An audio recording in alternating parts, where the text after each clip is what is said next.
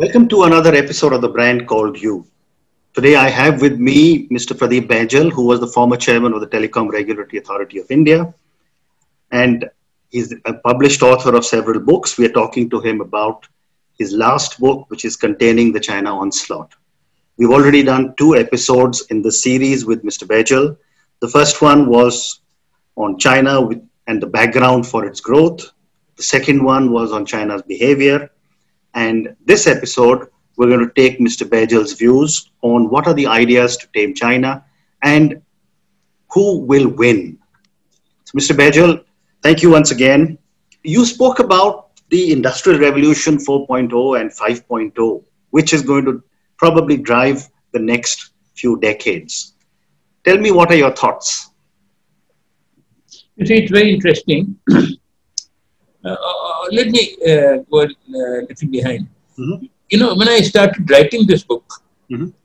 that was about 5 years back, what did I write on? I wrote that China and America are partners Mm-hmm.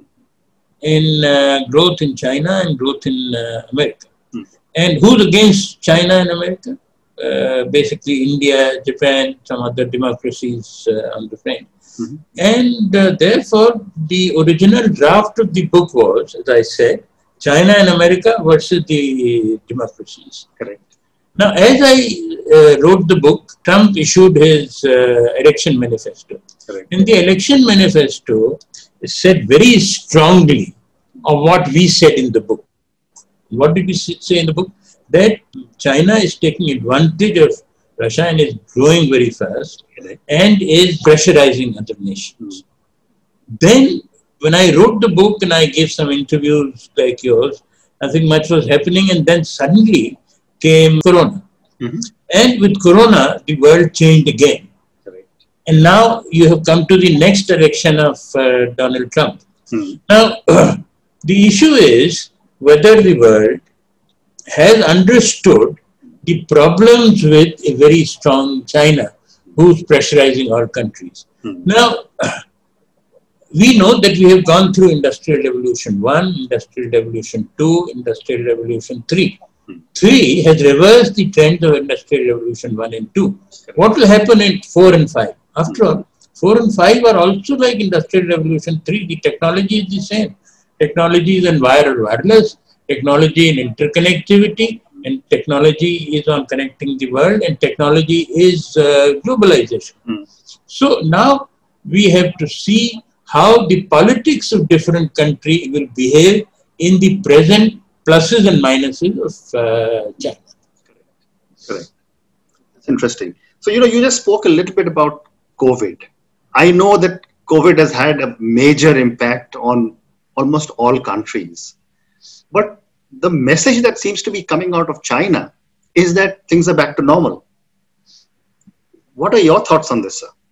Well, number one, I have also gone through the news reports that you have gone through. Correct. And a number of news reports say, no, this is not true, the second phase has started, etc., etc. Now, COVID or Corona might have been controlled in China, might not have been controlled in China. That is not relevant. What is relevant is that a number of stories have come, and they say that Corona was initiated by China, and it's an artificial Corona. Correct. Now, I read somewhere that WHO has appointed a committee headed by the past Prime Minister of New Zealand, and which will try and find out what's happening, because it should not be difficult to find out what happened. Correct. Now, that is very important. I don't know which way the world politics will go. But with Trump in the United States, the action against China is much more strong. Correct. So, so in the first 2 episodes, we've spoken about the power of China, the huge amounts of investments that America has put into China.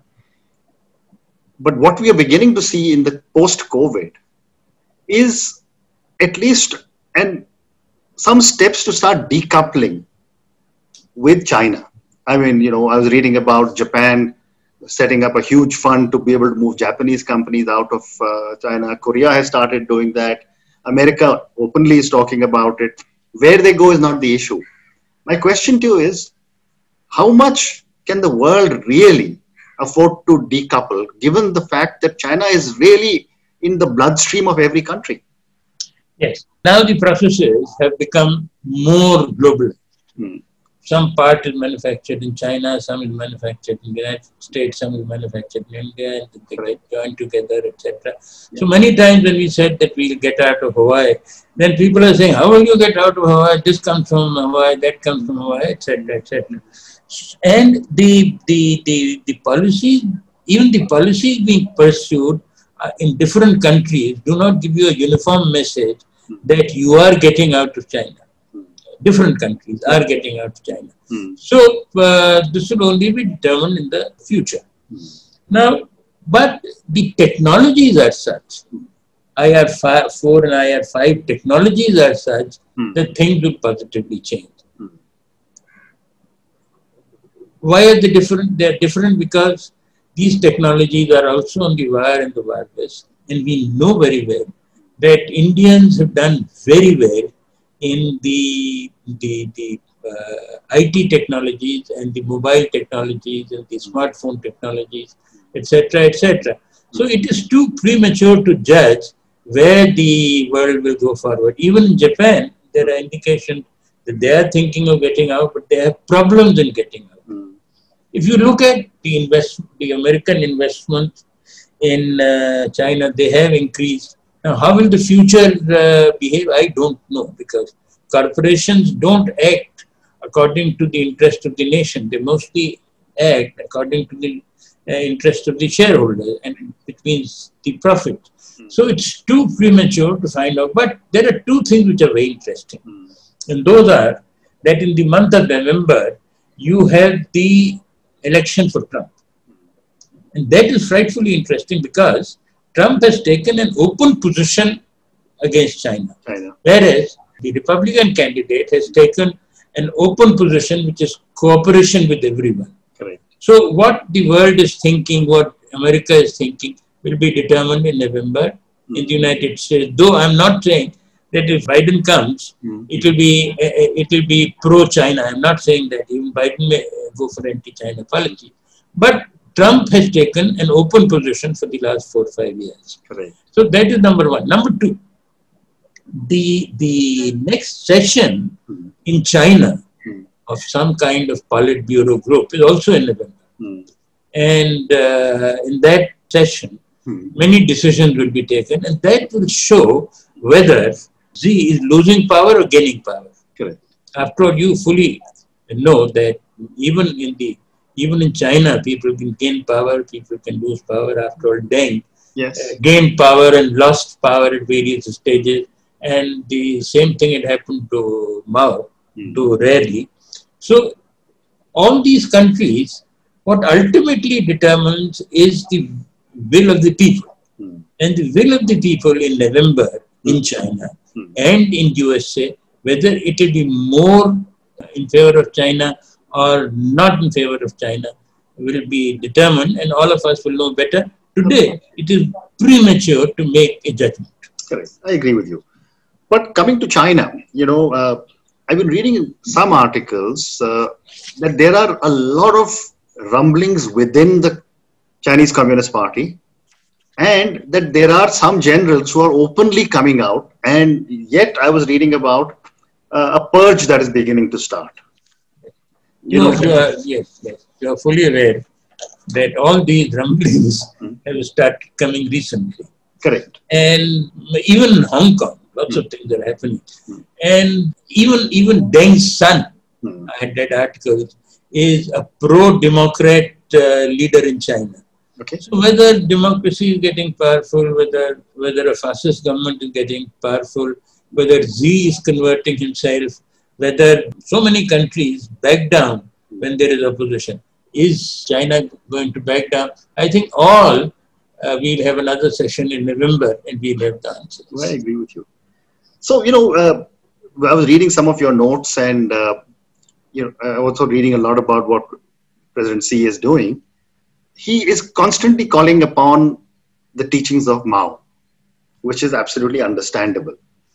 But I was reading somewhere, and I was talking to friends in China, like Mao's Red Book, there is now Xi Jinping's book, which every teacher is supposed to have on their table in school. Is this a transition that's beginning to happen from Mao to Deng to Xi, with everyone else in between forgotten? Well, that happens in all communist countries, all dictatorial countries, that the leader appears everywhere. And the strength of democracy is even the others are heard. Now, even in 1949, it was said, the Comrade Mao had said that today is the day to go to Beijing to take an exam. You know, we have won the war, 1949 war, now we are going to Beijing to take the exam. And recently some leaders also said that now other exams are coming, whether we have removed corruption, whether we become stronger.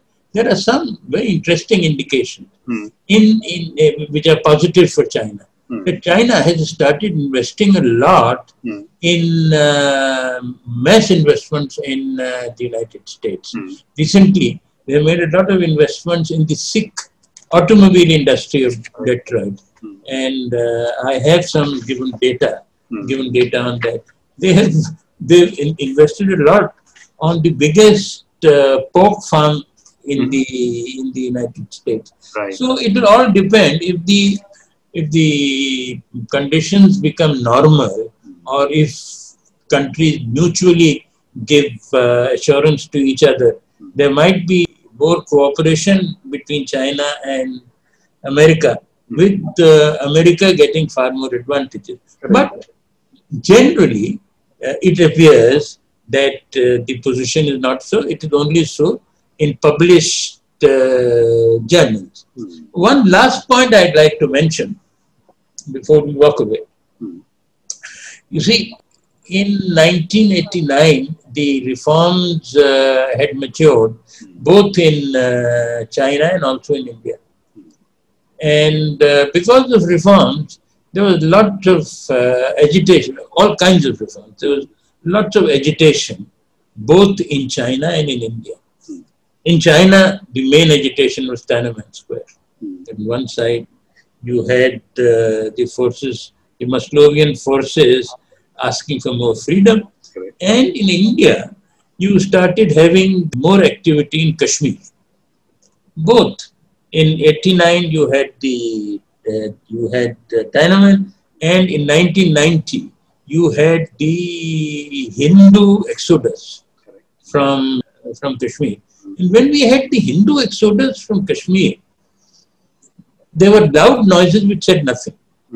You tolerated, you accepted, as a polity, you accepted the Hindu exodus in one state of India. And you were trying to come to a balance. And for so many years, you have tried to come to a balance with the Hindu exodus. I've heard leaders saying, we are such a big country, we are such a powerful country, one Muslim state in India doesn't matter.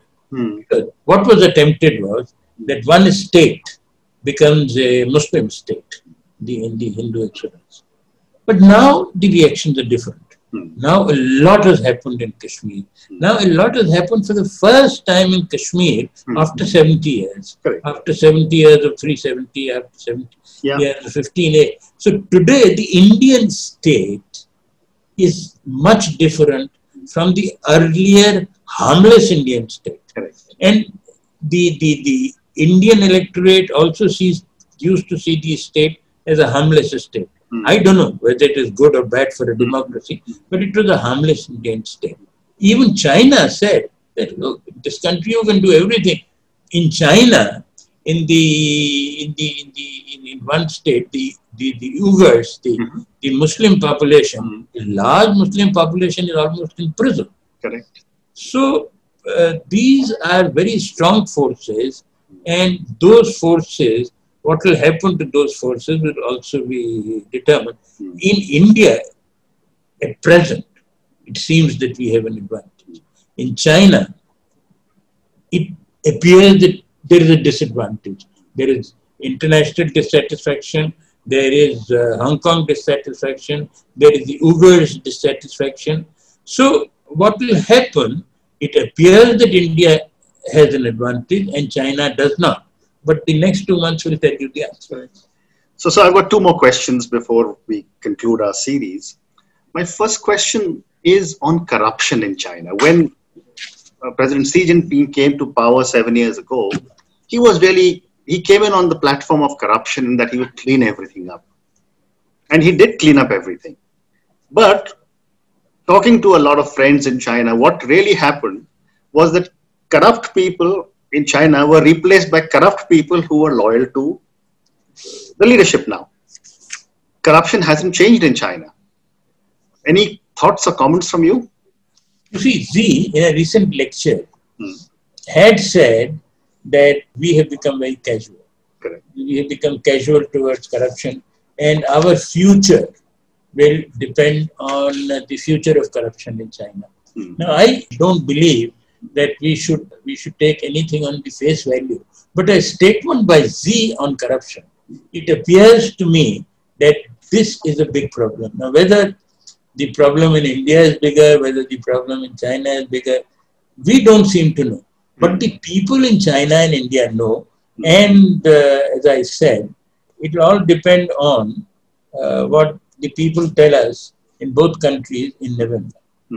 Okay. And my last question to you, and this is about India.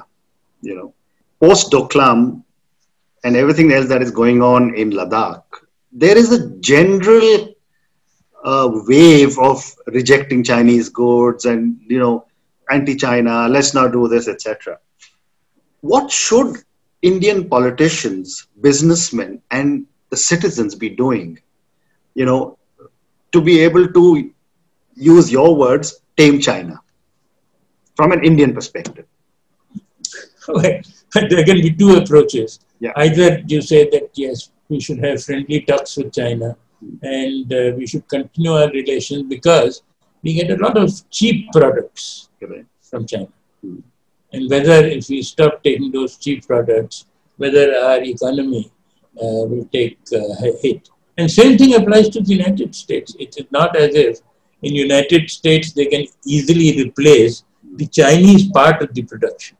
So again, these are complicated things, but I have my faith in the past. What does the past say? The past says that America is a very powerful country. Correct. And it's a very powerful country intellectually. When America decided that China must go on the top, China went on the top in 25 years against 2000 years earlier. When China and India were at par, America decided that China should go on top. Good reason or bad reason. And China went on top. Today it appears that that is not the feeling in America. And therefore, America will get hit. Let me go to another period. Japan was always friendly with the United States. And you remember the wars in 1904, etc., when Japan defeated a number of countries in Asia, and they became a favorite of the United States. And United States helped them. And then suddenly came Pearl Harbor. Americans did not forget Pearl Harbor. And the Japanese paid for the Pearl Harbor when the small bomb and the big bomb were put on Nagasaki and Hiroshima. The feeling was so strong on both sides that after the first bomb was dropped, Japan did not end the war. They were still fighting, and the second bomb had to be dropped. So then you look at all the Plaza Accords, all the petroleum trade, etc., etc. USA still predominates all the business. So, and then look at Russia. The entire Soviet bloc was finished by the United States without firing a single bullet. So the power of the Americans is immense. But even then, many times China had to help America during this limited 25-year period when America was helping China to go forward. And China had to help America in pursuing a number of its policy objectives. So today, if the democratic world sides with America, it can fight China. Whether it would fight China or not after November is still to be seen. So in this divided world today, each country is divided, the groups are divided, the politics are divided. What will happen cannot be clearly stated, but China does not seem to have an advantage today. Chinese had this advantage normally if a country overtakes another country, powerful country. The powerful country kills this country which is trying to overtake. But United States helped China overtake the United States in terms of GDP and PPP terms. And now there are many calculations which say that China will be 50% of the world GDP if the present growth rates continue. So these issues are all being debated today. Yesterday they were not being debated. Obama and China were partners. So they were not being debated. Now with all these issues being debated today, it's a more difficult time for China. So one more follow-up question as you were talking, I was thinking. If you were to think of the world as, one large group of people with a head table where the leaders sit, the center of the head table has traditionally been the US president. Do you think China has the ability to take over the role as the leader sitting at the center of the head table of the world? Well, if you take the performance of 25 years, this 25 years, the answer is yes. But the future cannot be determined by 25 years. There's a 2000-year period also to be seen. Then this figure is not per GDP, but per capita. This figure is total GDP. So it will have to be seen. But if you look at intellectual power, which should determine the world's future, the intellectual power is not yet in the hands of China. It is still in the hands of the United States. It has a very strong intellectual power also because of the immigrants. Because they choose their immigrants very carefully, they use their immigrants very carefully. And if you look at all the heads of the American corporations, they're all lots are immigrants.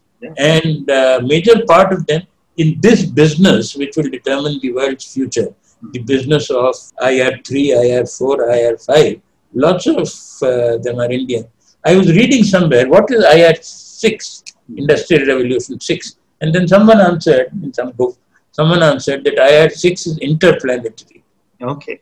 Now, if IR6 is interplanetary, because our Elon Musk, etc., are saying interplanetary travel and also so many things interplanetary. Even there, very surprisingly, that business is also digital.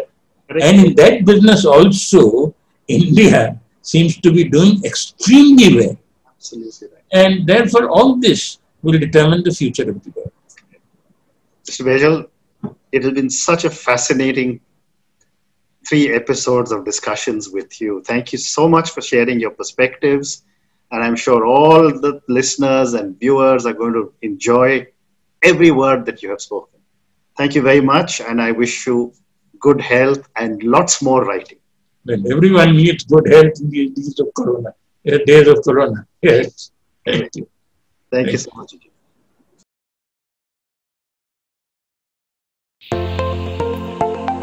Thank you for listening to The Brand Called You videocast and podcast, a platform that brings you knowledge, experience and wisdom of hundreds of successful individuals from around the world. Do visit our website www.tbcy.in to watch and listen to the stories of many more individuals.